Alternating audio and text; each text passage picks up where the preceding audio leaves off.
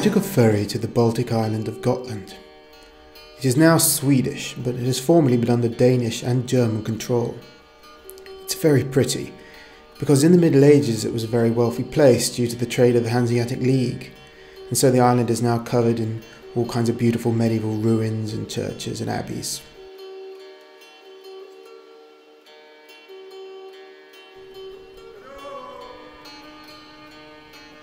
However, this video is about what happened long before that, in the pagan times of the Iron Age. Many people throughout hundreds of years of Swedish history have identified Gotland with the Goths, as they were called in Anglo-Saxon literature, the glorious Goths. The Goths spoke what is nowadays regarded by linguists as one of the only Eastern Germanic languages.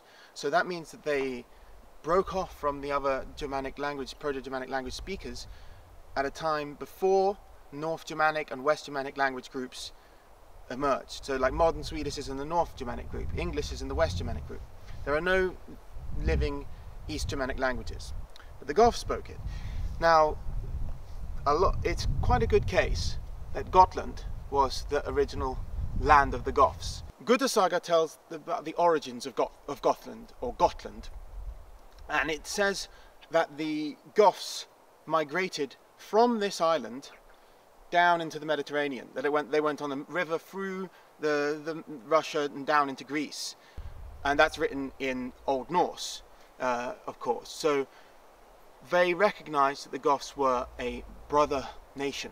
And the same thing is in Anglo-Saxon literature. When we talk about the Anglo-Saxons are remembering that they came from the Germanic milieu of Northern Europe, and they recognized that the Goths, who at that time were living in Spain, Italy, even North Africa, but they recognized that they were somehow a brother nation because they had their common Germanic roots.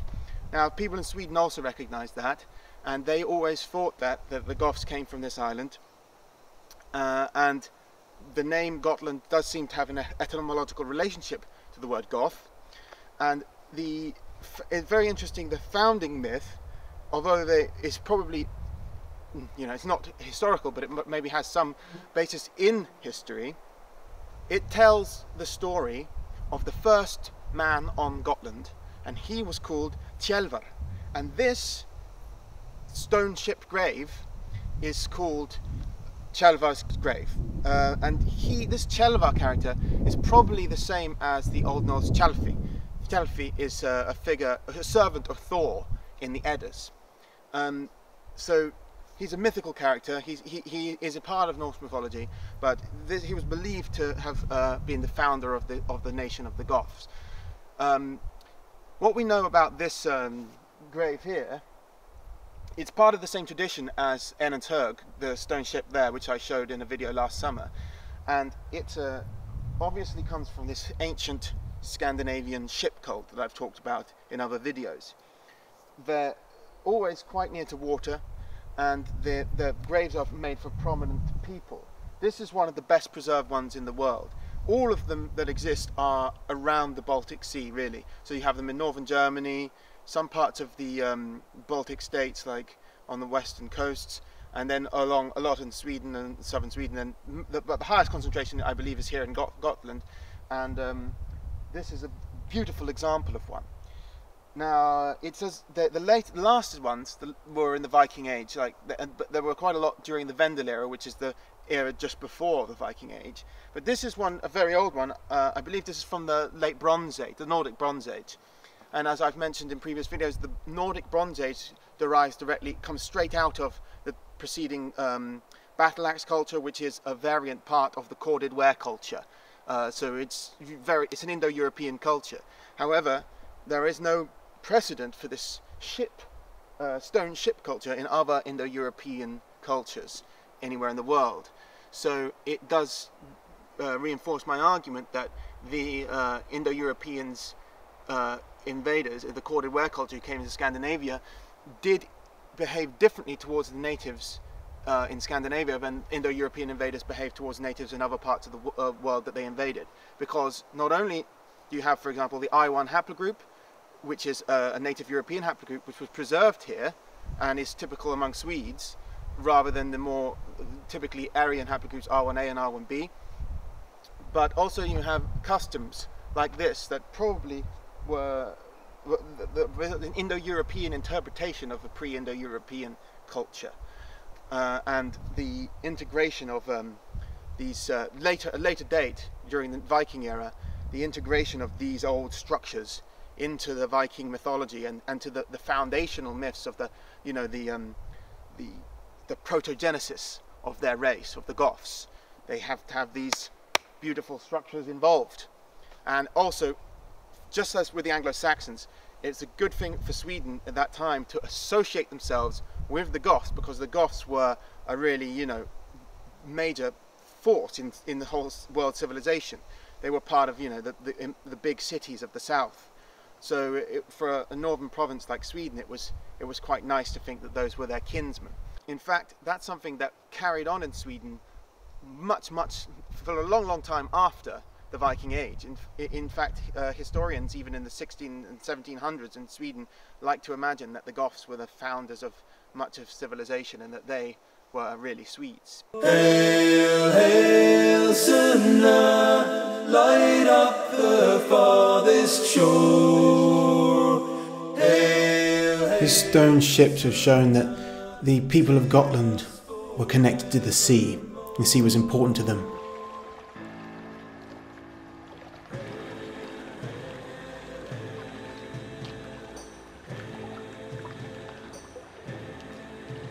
But another important thing in Gotland history are the picture stones found all over the island.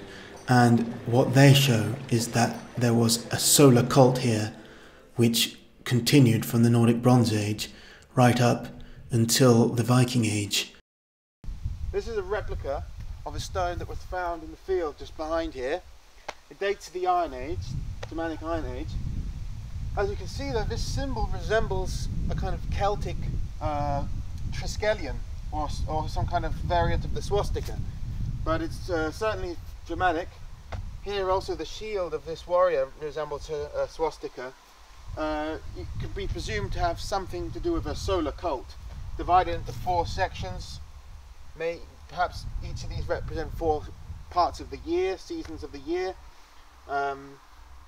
These beasts at the top resemble what have been identified as horses in other similar stones, so perhaps they are horses. And then 2 warriors at the bottom. Who knows what the actual meaning of the stone was? Certainly it had some religious connotation in the pagan religion of the Germanic Iron Age. But one thing that's very interesting is that we know it was painted with bright colours. The colours here are just guesses because they don't know which colours, but they were bright and it would have stood in this field. For what reason, we can only imagine. The earliest picture stones date to the Iron Age, not long after the Bronze Age, and they seem to continue the tradition of the Bronze Age rock carvings that are found in Scandinavia, because they also depict boats. You can see the similarity between them. This one, Fontanum, and then also a similar ritual boat is depicted here on a Gotland stone. But the main focus of all Gotland stones appears to be a solar symbol of some kind, a large disc with a shape in the centre. It's thought that the stones themselves served as grave monuments, which explains their solar iconography, because focusing on the eternal solar cycle does then in a way refer also to the cycles of life and death, especially when placed as a grave marker. This argument is also supported by many images relating to death on the stones, including Sleipnir, who's Odin's horse, and Odin is the lord of the dead. There's the sacrifice scene on one of them. There are battles, and possibly also there's the valknutl symbol, which is thought to be a symbol of the dead by some. Cremation graves are sometimes found at the foot of the stones as well, and also sacrifices of animals. And all the stones have been found near Iron Age houses, and so they were probably raised by the people who lived near to them. We also see the serpent is a recurring theme on the stones. Sometimes people interpret this as a phallic symbol, but I think that's a mistake, because The serpent, when coiled into a circle, is really a symbol of the eternal cycles of time, just as the sun is. A stronger argument can be made that the stones themselves are phallic, because many of them are carved into a phallic shape. But this too could actually be a nod toward the origin of human life, and a poignant symbol to place at the end of a human life as a grave marker, thus putting the cycle of birth and death in context. There's an essay by Anders Andren from 2011, and that looks at the spiral whirl icons of the Iron Age group of stones, and it interprets them, as I do, as being representation of the sun. It interprets the boats beneath them as being day ships which carry the sun across the sky. That's very interesting, and I think that might also explain some of the earlier rock carvings in Sweden. And it also seems to tie in with the earlier Indo-European idea of a horse-drawn chariot pulling the sun, which we can see depicted in this Bronze Age model of a chariot from Denmark. Very Indo-European. There are many different things depicted on stones. I mean, warriors are an image that occurs on most of them. About 32% of the stones have warriors of some kind depicted on them. But I mean, the main thing that you see on them are horses and the solar disc. And this is very Indo-European. These two very Indo-European symbols together show that the people in Gotland were continuing this Indo-European solar cult, which was related to horses, but that they were integrating it with the Nordic boat cult, and that the boat was taking on some of the roles of a sacred horse-drawn chariot which had pulled the sun through the sky. The so-called snake witch stone is unique. It features a Triskelion shape composed of 3 battle beasts: a boar, a bird, possibly a raven, and a serpent or a wolf, uncertain which one. The symbol resembles a swastika and is placed at the top of the stone like other solar symbols. Beneath it is an image of what has been interpreted as a witch or vulva holding 2 serpents. This may in fact be a variation on a very ancient motif of a man between 2 beasts, and it actually resembles depictions of the baby Hercules. This beautiful place is Stora Hammers, and there used to be in this area 4 rune stones that are actually called picture stones. Sometimes some of them depict boats. There's also a depiction of Odin and his 8-legged horse being presented with a horn of mead by a figure that may be a Valkyrie or some such figure. But they have all been moved to a local museum. Another interesting thing about one of the stones that was here is that it is thought to be the only visual depiction of the blood eagle, which is mentioned in one of the sagas, an alleged form of ritual sacrifice practiced by the Vikings. It's unclear whether it really was a depiction of blood eagle, but the stone that was here had a man lying on a table or slab or some kind of altar, another man standing over him, and above them there is a valknutl, so-called valknutl, a modern term for a symbol which we have associated with Odin, although that connection is somewhat tenuous. It's certainly some kind of magical symbol in Nordic paganism. And there's also a bird above them, presumably an eagle, which is a symbol of Odin. It's one of the animals that Odin he transforms into in the stories of the Eddas.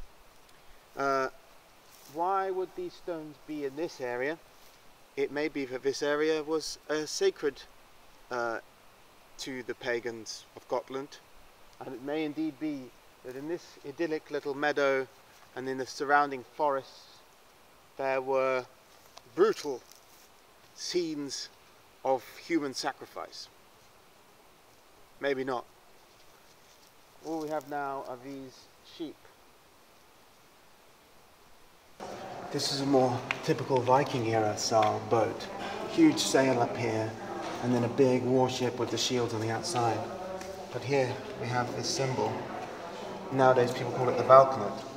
Why is it next to this man? We don't know. People want to associate it with Odin, but there's nothing in this image to indicate that anything is Odinic.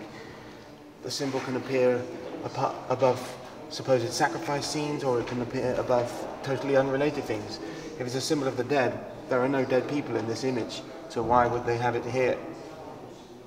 It's hard to know what this symbol exactly means, but it clearly has some kind of religious significance. This stone is actually one of 4 which make up a tomb, and I think for that reason you can definitely say it is connected to death. What's more, the scene on this panel with the valknutl appears to depict a man sacrificing an animal, possibly a dog. If you think that this video was worthless, then you don't owe me anything, but if you enjoyed this video, then please pay me what you think it was worth. You can give me a one-time donation on PayPal, or you can set up recurring donations through Patreon and become one of my patrons. I really appreciate anyone who contributes towards my channel because it's what helps keep this going. Thank you very much.